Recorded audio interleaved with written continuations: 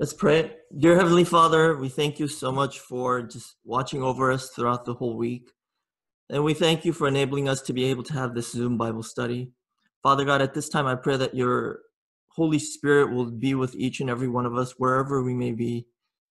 Even though we may be far apart from each other right now, God, I pray that you'll just gather all of our hearts and our minds and our souls together in your word so that we can receive the blessings that you have in store for us.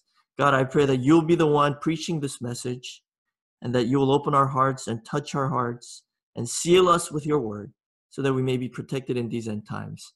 Thank you so much. Please be with us until the end of the Bible study. Help us to focus on your word.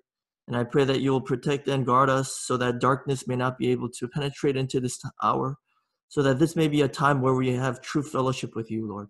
We thank you so much, and we pray all this in Jesus' name. Amen. Okay, see, I knew this would happen. After I pray, there's people waiting for us. Okay. All right. So today we're continuing in our study that we started last week. The title is Study of Genesis 1. This is part 2. So I'm just going to briefly review just what we learned last week.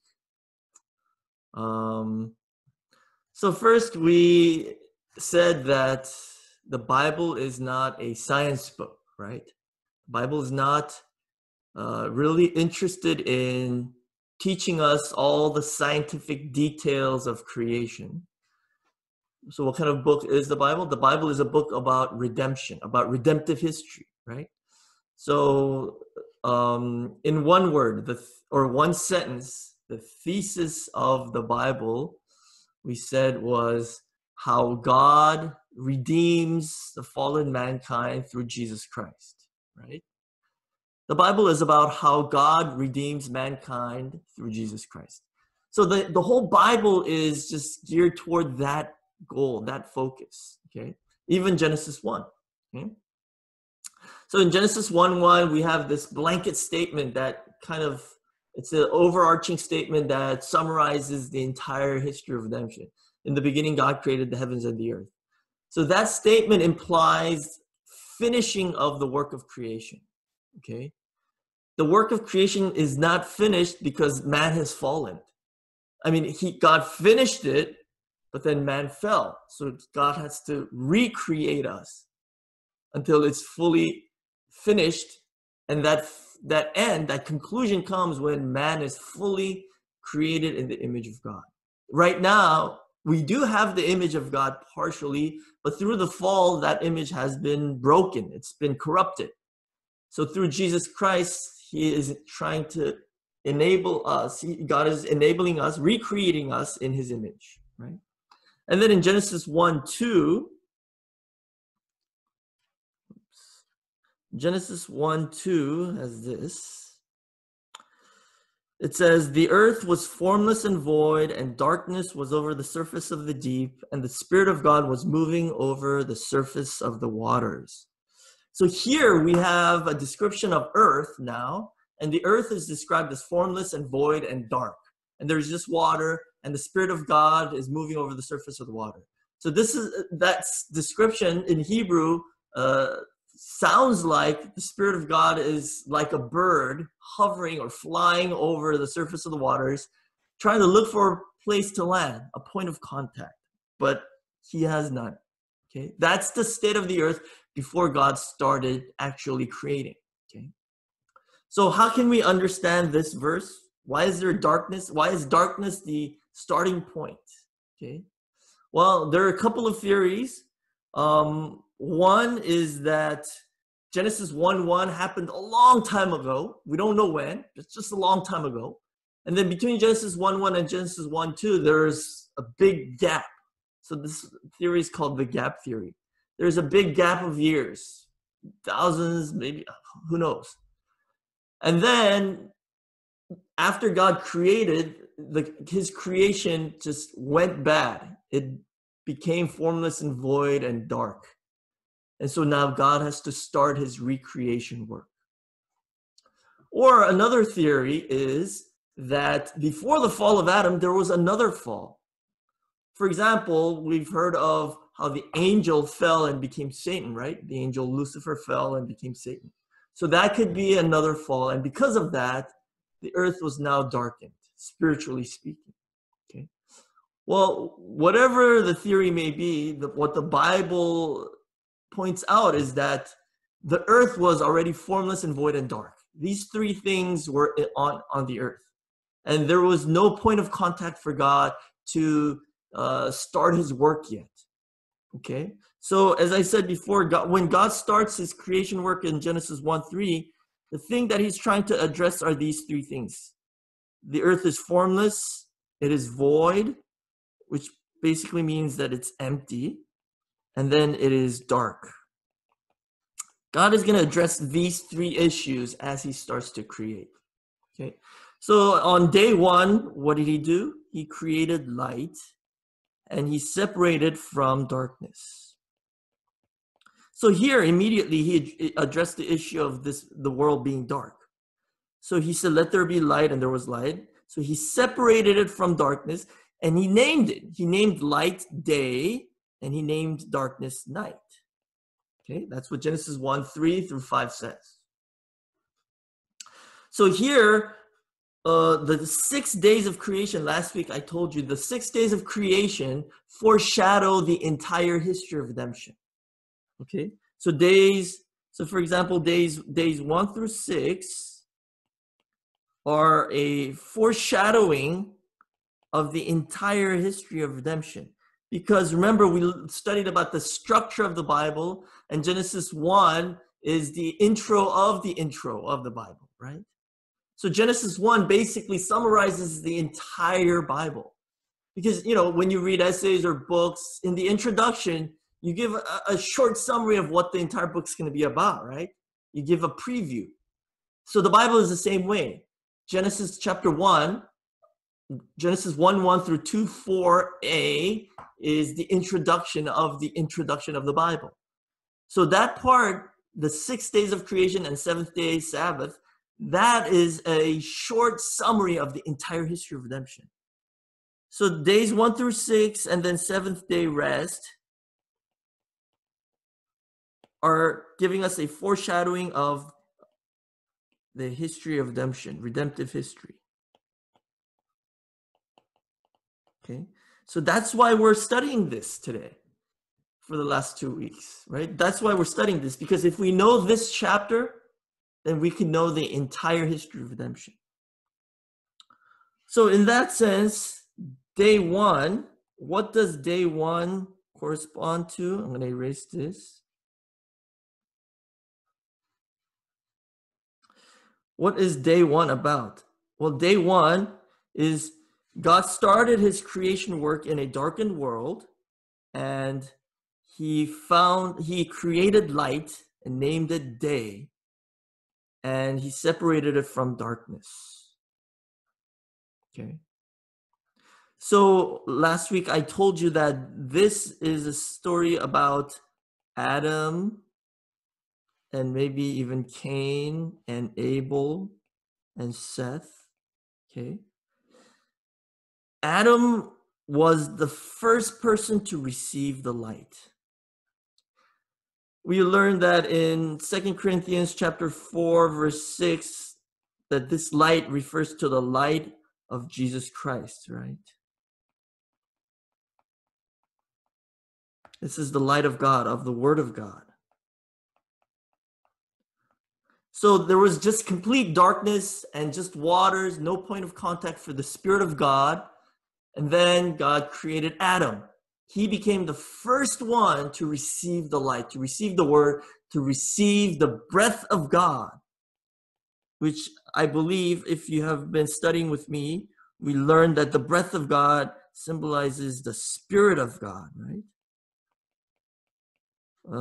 Verses like Job 33, verse 4 will teach us that.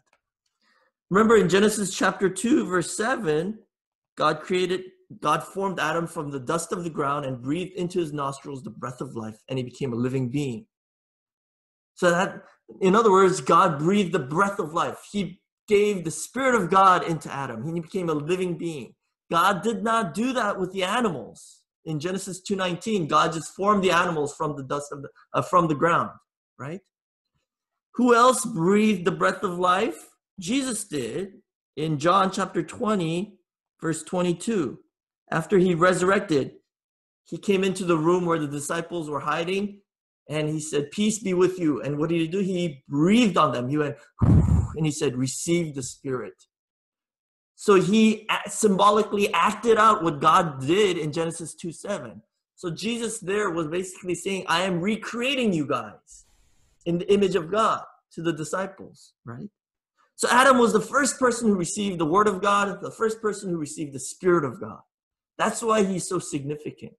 Not because he's the first physical human being. That's not as important. He is the first person who received the word of God, and he's the first person who received the Spirit of God. Okay?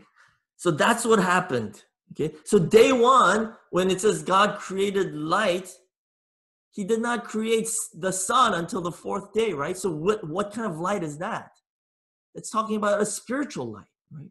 So day one is a description of what he did in the first 1,000 years of redemptive history, from Adam to Noah. So people like Adam, Abel, Seth, Enoch, Methuselah, Lamech, these are the children of faith, right? They're the children of light. They're the children of the day, right? So let's look at First Thessalonians chapter 5, verse 5. So this is what 1 Thessalonians 5:5 says. For you are all sons of light and sons of day. We are not of night nor of darkness. See? It clearly says, you, meaning us, right? The people who believe in Jesus, you are all sons of light and sons of day. These are the things that God created on day one, right? And he separated from the night and darkness. Okay. So who was the first son of light? It was Adam. Who was the first son of day? It was Adam. But then Cain went over to the other side, right? He was of the darkness. He was of the evil one, the Bible says. And he killed his brother Abel.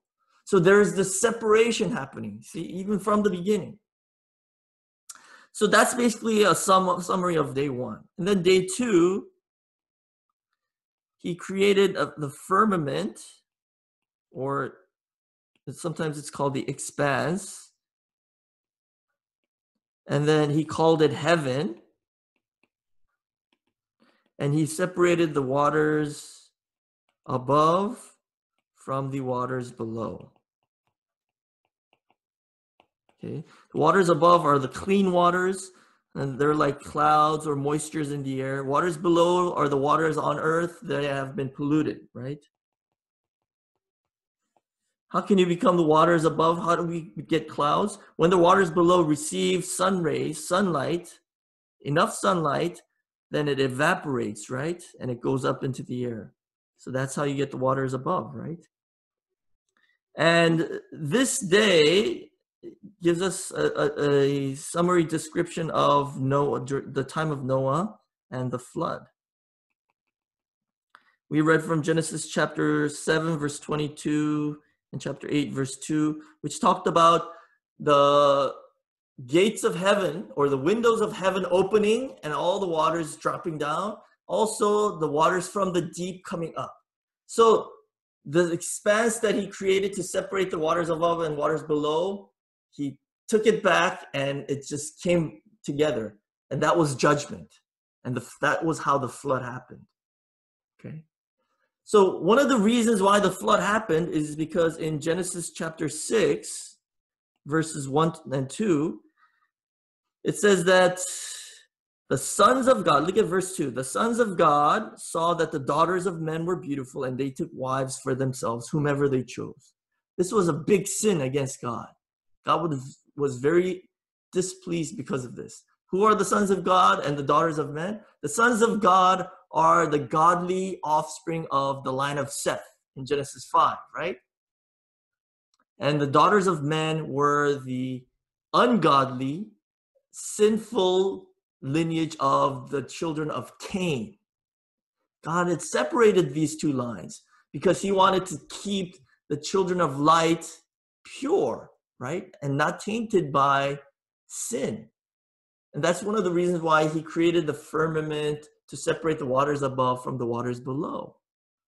But then they started to intermingle. They started to intermarry, whether that be physical or spiritual, or it could be both. Spiritually, remember Jesus said, the coming of the Son of Man, right? The second coming will be like the days of Noah.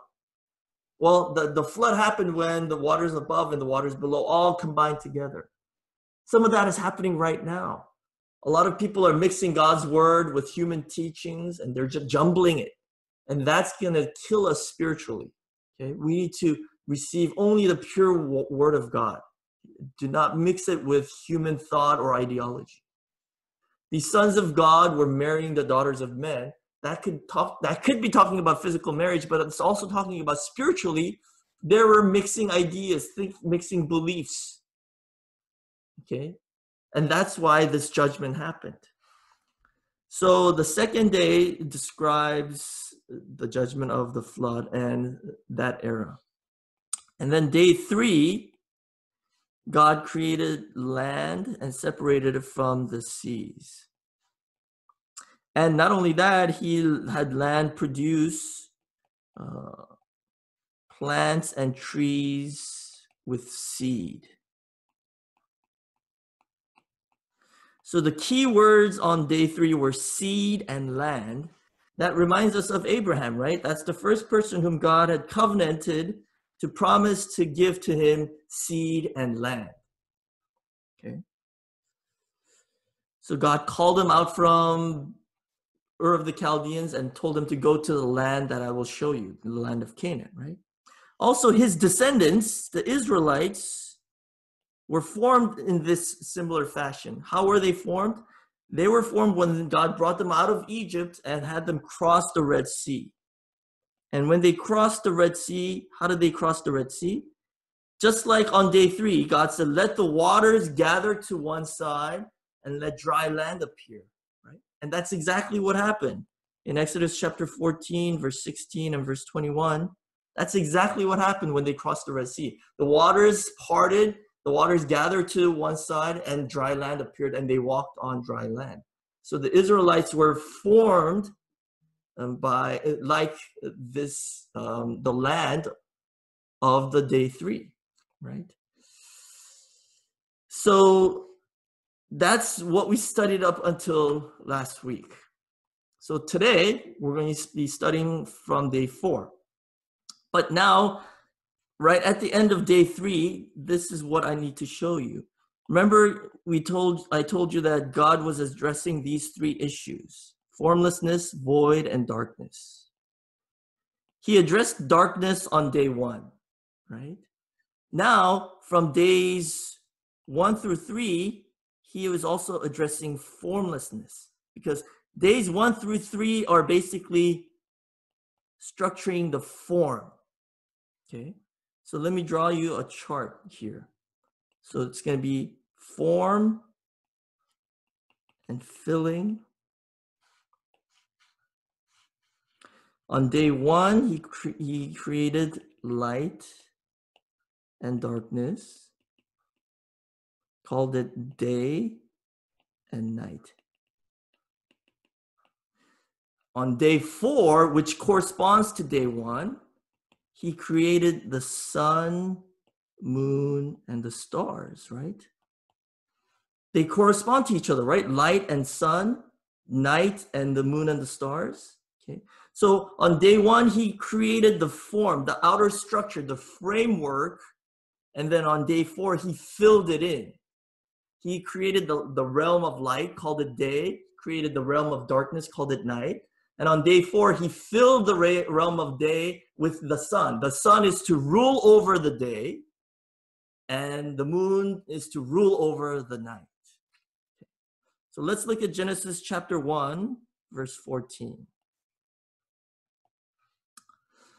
So then God said, let there be lights in the expanse of the heavens to separate the day from the night, and let them be for signs and for seasons, for years, for days and years, and let them be for lights in the expanse of the heavens to give light on the earth. And it was so. God made the 2 great lights, the greater light to govern the day, that's the sun, right? and the lesser light to govern the night. He made the stars also. And God placed them in the expanse of the heavens to give light on the earth and to govern the day and the night and to separate the light from the darkness. And God saw that it was good. There was evening and there was morning, a fourth day. You see? The sun is to govern the day and the moon is to govern the night. So he created the form, the outer framework, and then he filled it in. On day 2, he created the expanse called heaven. And then he separated the waters above from the waters below, right?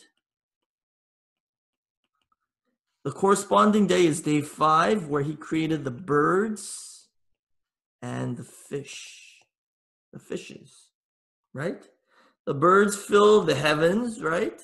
They fly in the heavens, and the fish fill the waters below, the seas, okay?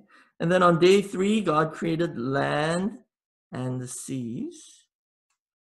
And day 6 corresponds to this, where he fills the land with, the seas have already been filled on day 5, right?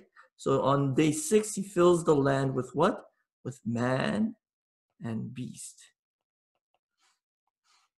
And then on day 7, there's Sabbath rest.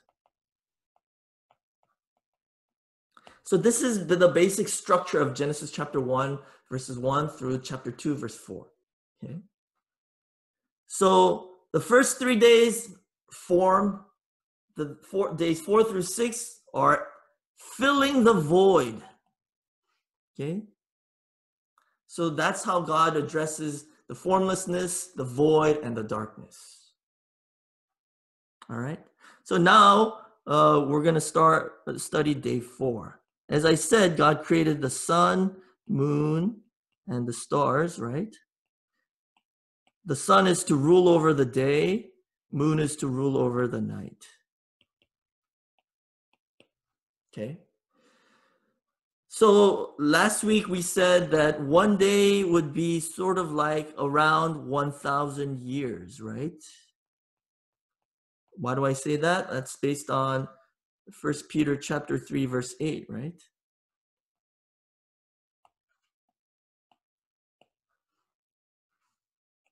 I mean, 2 Peter chapter 3, verse 8. But do not let this one fact escape your notice, beloved, that with the Lord, one day is like 1,000 years, and 1,000 years like one day. So for God, one day is like 1,000 years. So each day is sort of like 1,000 years, about. It's not exact.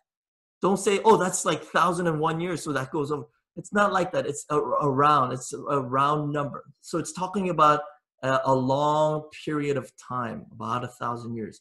Because from Adam to Noah is about 1,000 years. From Noah to Abraham and to the Israelites, about 1,000 years. Okay? So day 1 would be like, because Adam was created or formed on 4114 BC, day 1 would be like 4,000 to 3,000. Day 2 would be like 3,000 to 2,000. This is BC years, right? Going backwards. Day 3 would be like 2,000 to 1,000, right? That means day 4 would be like 1,000 to year 1. There is no year 0, by the way.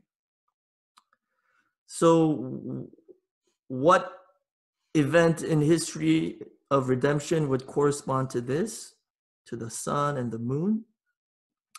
The sun is obviously Jesus Christ, right? Who was born in 4 BC, right? In this era, right? What about the moon? The moon gives a reflection of the sun. It does not have its own light. So the moon would be Old Testament prophets, because they did not give off their own light. Only Jesus has his own light. We just reflect the light of Christ, right? So the Old Testament prophets testified from a distance about the coming of the Son of Man. They pointed towards the sunrise. It's coming during this dark night, right? And the last of the prophets was John the Baptist. So he's another moon. And then who else? The religious leaders, the Jewish religious leaders can also be described as moons if they faithfully testified to the coming of Jesus. The law of the Old Testament could be said to be like the moon. Okay. Let's look at Galatians chapter 3, verse 24.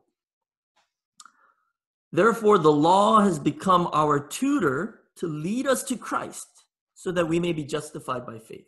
So what was the purpose of the law? The law was to lead us to Christ. It points us to Christ. So in a sense, it's like a moon. That's what all of these people were supposed to do. They were all supposed to point their finger to Jesus Christ. That's what the moon does, right? The moon receives the sunlight and reflects it to the people living during the nighttime. Okay, to shine light for them. But the thing is this, once the sun rises, there is no more need for the moon. The moon is unnecessary. But the problem is this, when Jesus came, the Israelites, they were still holding on to the Old Testament prophets. They were still holding on to the law. They were still holding on to the religious leaders. And these guys were not faithful in pointing and testifying towards Jesus. In fact, these are the ones that killed Jesus, right? So that's why in John 1:5, it says, the light came and shone upon the darkness, but the darkness did not comprehend it. This is not talking about actual light and darkness, it's talking about people. Jesus came as the light, and the darkness that was upon the Israelites, they did not understand Jesus' word. They did not know who he was. So our senior pastor, Reverend Abraham Park, used to give this example a lot. For example, Moses was a prophet who was pointing towards the Son, Jesus Christ, right? And the Israelites, if they had received his testimony well and understood it, then they would have gone to Jesus, right? But they didn't. What were they doing? When Moses said, look, there is the Son, like when I point my finger, there it is. You're supposed to look at the thing that the finger is pointing at, right? But what did the Jews do? They looked at the tip of Moses' finger and said, yes, there's the Son right there. And Moses is like, no, that's not the Son. The Son is over there, right? That's basically what they were doing. So in Revelation chapter 12, verse 1, we get this woman dressed with the sun. A great sign appeared in heaven, a woman clothed with the sun and the moon under her feet, and on her head a crown of 12 stars. This woman clothed with the sun is the symbol for the true church of the end times, because she is clothed with the sun, Jesus Christ. And where's the moon? The moon is under her feet. That means she has overcome it. She received the teaching of the moon when she was still a babe, but now she went over that and she has finally gotten to Christ. She has gotten to know Christ, who he is, and has received him and has fellowship with him and has become one with him. That's what we need to do. We all have to overcome the moon. When we are babes in Christ or just starting out, we need the moon. When we were living in darkness, we need the moon. But once we grow out of it, that has to be under our feet. We need to be clothed with the sun. But the Israelites 2,000 years ago were unable to do that. That was the problem. So we need to grow in Christ to be clothed with the sun, and the moon needs to be under our feet. We need to overcome it. Okay? So that's day 4. And then day 5, God created the birds and the fish, and he created the sea monster. Okay. Let's go look at that. In Genesis chapter 1, verse 20. So God said, let the waters teem with swarms of living creatures, and let birds fly above the earth in the open expanse of the heavens. God created the great sea monsters and every living creature that moves, with which the waters swarmed after their kind, and every winged bird after its kind. And God saw that it was good. So look, God created the birds to fill the heavens and the fish and the sea monsters to fill the seas. This time period corresponds to AD now, 1 through 1000. So this is now in the church era, okay, the early church. Okay, so what is this teaching us? Birds. What are birds? Birds are beings that fly in heaven, right? Fly across heaven. Okay, so I'm just going to call these spirit-filled saints. Not all birds are good, but the good ones are the spirit-filled saints. In the Bible, birds like eagles have a good description, right? We need to receive the wings of eagles and fly on high. For example, in Isaiah chapter 40, verse 31, it describes people who hope in God as eagles mounted on high, on eagles' wings, right? Also in Luke chapter 3, verse 22, when Jesus was baptized by John the Baptist, heavens opened, and what happened? He received the Holy Spirit, right? And how does the Bible describe the Holy Spirit? It says the Holy Spirit came upon him like dove, like a dove. Okay, let's look at that. Luke chapter 3, verse 22. And the Holy Spirit descended upon him in bodily form like a dove, right? That's a bird, right? So the Holy Spirit is described in terms of a bird. In Genesis 1:2 also, remember, the Spirit of God was flying over the surface of the waters. Description like a bird. Okay, so during this time, what happened? Well, after Jesus resurrected and went to heaven on the day of Pentecost, what happened? The disciples received the Holy Spirit for the first time, and the church was born. Okay. Now, what about the other side, the fish and the sea monster? I'm not going to talk about the fish too much, but in the Bible, the sea is not a good thing. It's salty water. You can't even drink it, right? It doesn't even sustain you. The sea is a symbol for the fallen world, okay, the fallen secular world. Okay, the sea symbolizes the fallen secular world. So let's look at Revelation chapter 17, verse 15.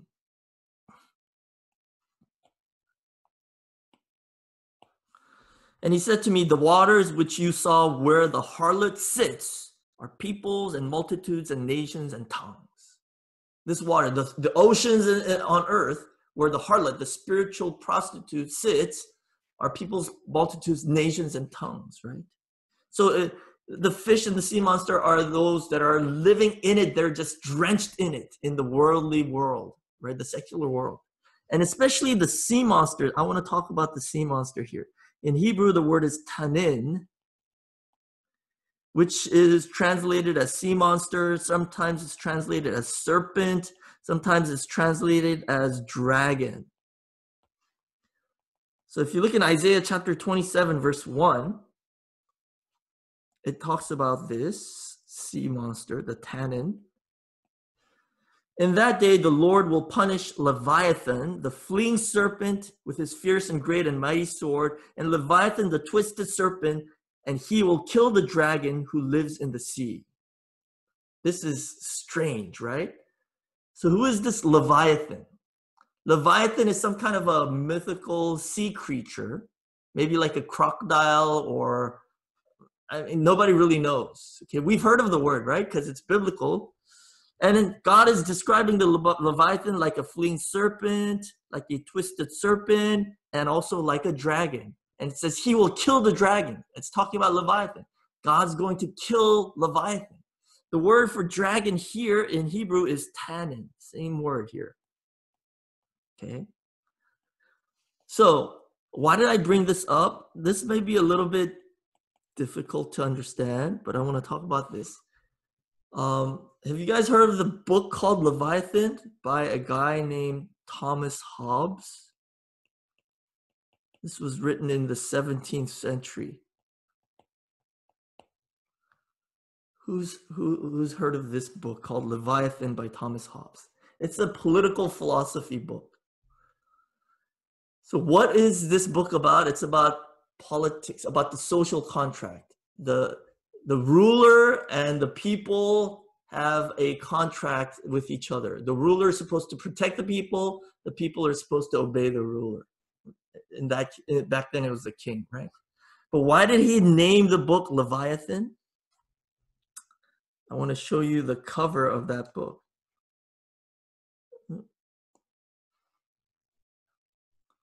This was the original cover of that book, Leviathan, right? And look, this is Leviathan right here. This is the ocean here. It's coming out of the ocean. The head is the king. And what are all these things right here? They're the people. The body is made up of all the people. So basically, this guy is saying the nation state is like a Leviathan. Okay? The nation is like a Leviathan. The head is the king of the nation, and the people are the body of the nation. Okay? I don't think this guy had any idea why he was saying that. He took the word Leviathan out of the Bible, but he did not know what he was really talking about, the meaning of it. But I think it's appropriate here because in the secular, after 17th century, these nations started to come up, right?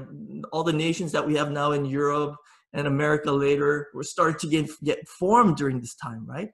And these nations are like this sea monster. And that is like the beast that comes from the sea in Revelation chapter 13. This beast is going to fight against Christ, right? Well, basically right now, the secular nations of this world are in opposition against Christ. That's going to start to happen in the modern era, right? And that's, what the fifth day is teaching us, that it's going to start to happen like that. These nations, they are controlled underneath by the dragon, the sea monster, by the devil. They don't have to be a wicked nation, but all the secular nations of the world are driven by these beastly instincts and beastly goals and objectives, and they are standing in opposition to Christ. Oops. Let's look at Psalm chapter 2, verse 1 and the following. Look at this. Why are the nations in an uproar and the peoples devising a vain thing? The kings of the earth take their stand against the rulers, take their stand, and the rulers take counsel together against the Lord and against his anointed. See? The nations and the kings of the earth take their stand against his anointed, Christ, Jesus. Right? That started happening on the fifth day. Okay? And then, so the fifth day is the separation of the church, the true church, who are filled with the Spirit of God like the birds, and the nations of the earth, which is controlled by the beast within, the beast in the sea, right? And then day 6, finally, corresponds to AD 1000 to 2000, right? So we are in this era. Remember, don't be like it's not like exact numbers, right? We're over 2000, obviously, but we're in this era right now. And this is when God created man and beast.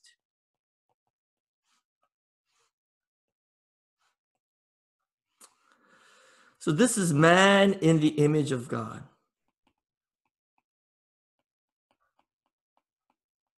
And this beast is not just talking about animals, but what else?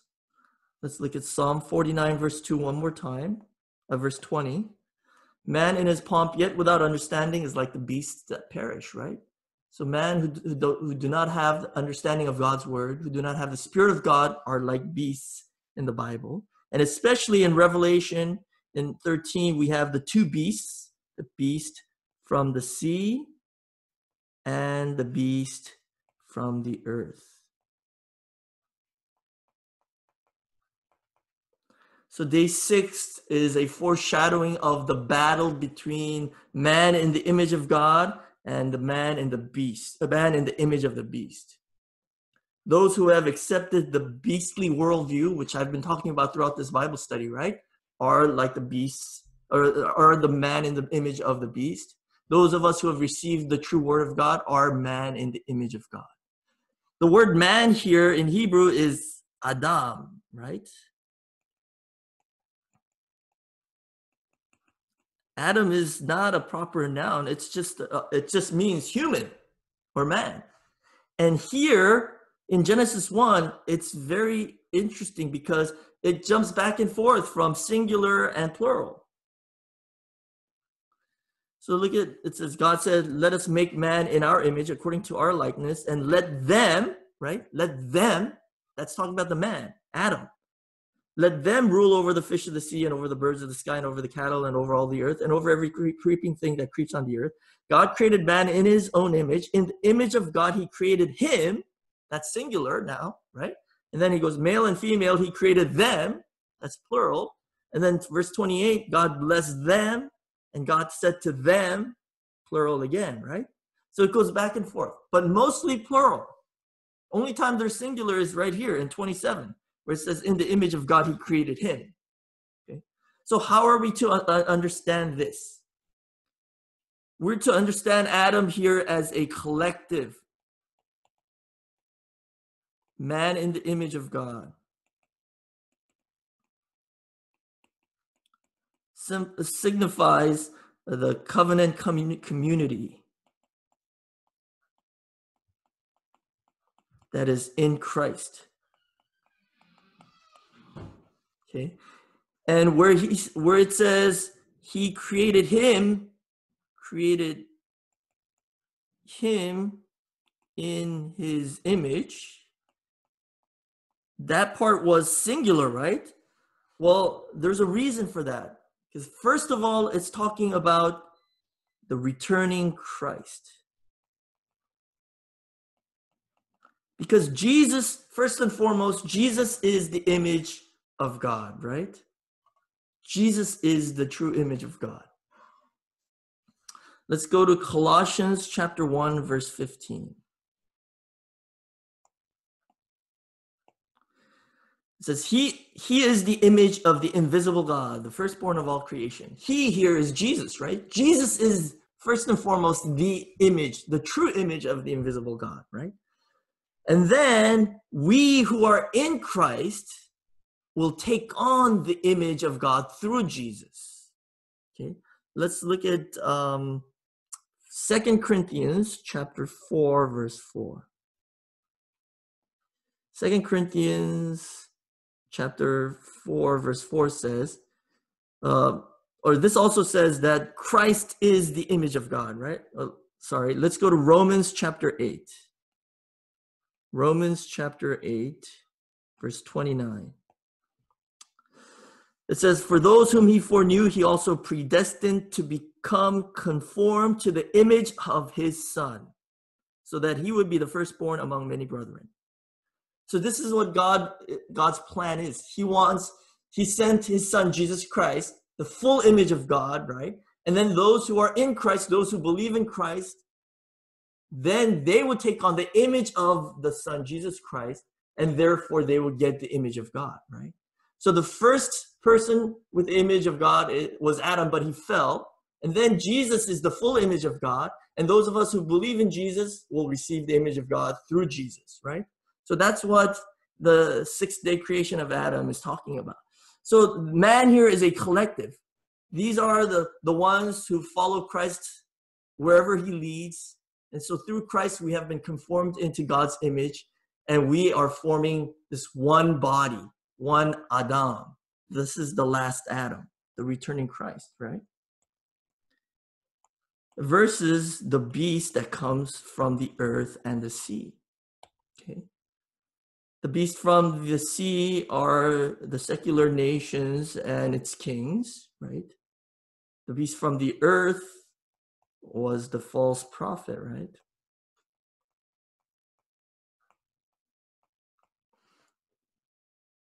So the 6 is a foreshadowing of the final that will happen in the end times, when Christ and his army fight against the beast and its followers. And what's the conclusion? Let's go to Revelation chapter 11, verse 15. Revelation chapter 11, verse 15. Then the seventh angel sounded, and there were loud voices in heaven saying, "The kingdom of the world has become the kingdom of our Lord and of his Christ, and he will reign forever and ever." Amen. See, this is the conclusion. When the seventh angel sounds at the last trumpet, this is what's going to happen. Okay. So what we need to do is not just know Christ with our head, but we need to become like him. We need to take on his image. We need to conform to his image. Okay. So let's look at 1 John chapter 3, verse 2. 1 John chapter 3, verse 2 says, "Beloved, now we are children of God, and it has not appeared as yet what we will be. We know that when he appears, we will be like him because we will see him just as he is." See? We don't know exactly what we're going to be yet, but when he appears, meaning the returning Christ, when he appears, we're going to become like him because we will see him just as he is. Where it says we will see him just as he is, it means we will believe in him. Because remember, when Jesus first came, a lot of the Jews saw him, but they didn't believe in him. So they didn't see him as he is. They saw him as son of Joseph, a carpenter. But if you see him as he is the Son of God. He is God himself. He is the image of God. He is the creator God. He is, God the Father, right? When we see him as he is like this, then we need to take on his image. We need to be conformed to his image. The point of us receiving the word like this, doing Bible studies, not just to have head knowledge, because knowledge puffs up, right? That's what the Bible says. Remember in 1 Corinthians chapter 8, verse 1, what does it say? "Now concerning things sacrificed to idols, we know that we all have knowledge. Knowledge makes arrogant, but love edifies." Knowledge makes you arrogant and proud. If we just receive God's word as knowledge, that's not good. What needs to happen is the word needs to change us to conform to the image of Christ. We need to be changed. Okay. Then we become man in the image of God, in Christ, together, all of us together as one. Right? Then we will follow Christ as his army to fight the final battle against the beast. That's the conclusion of redemptive history. And we're in that last day. We're on day 6. Okay, so we need to really just receive this word and pray so that we could be conformed to the image of Christ. And then finally, how does the creation finish? In Genesis chapter 2, verses 1 through 3, it says, "Thus the heavens and the earth were completed and all their hosts. By the seventh day, God completed his work which he had done, and he rested on the seventh day from all his work which he had done. Then God blessed the seventh day and sanctified it, because in it he rested from all his work which God had created and made." Right? This is the account of the heavens and the earth when they were created. That part, up to there, that's the end of this section. Okay? So what does this last seventh day signify?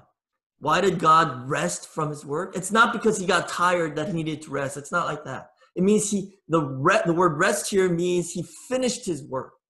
It signifies the completion of his creation work. Therefore, it foreshadows the completion of his redemptive work. And when that work is finished, that day is an eternal day. There's no night. There is no more sea. In Revelation chapter 21, there is no more night and no more sea. Okay, that's the Sabbath rest. In order for that Sabbath rest of God to come, what needs to happen? The heavens and the earth and all their hosts need to be completed. The only thing that is incomplete right now is man, human beings. We're the only ones that are not completed. If we are completed in our creation to be created in the image of God, then God's Sabbath rest will come.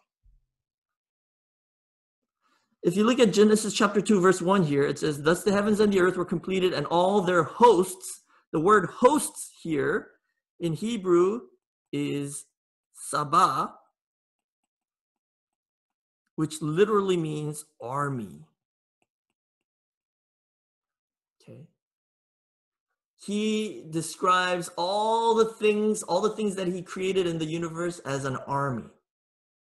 When that army is completed, then God's Sabbath rest comes, because that army will destroy the beastly nation, the beastly kingdom, and then God's Sabbath rest will come, right? Well, what's wrong with the army right now? It doesn't have a leader, because the leader is supposed to be human beings in the image of God.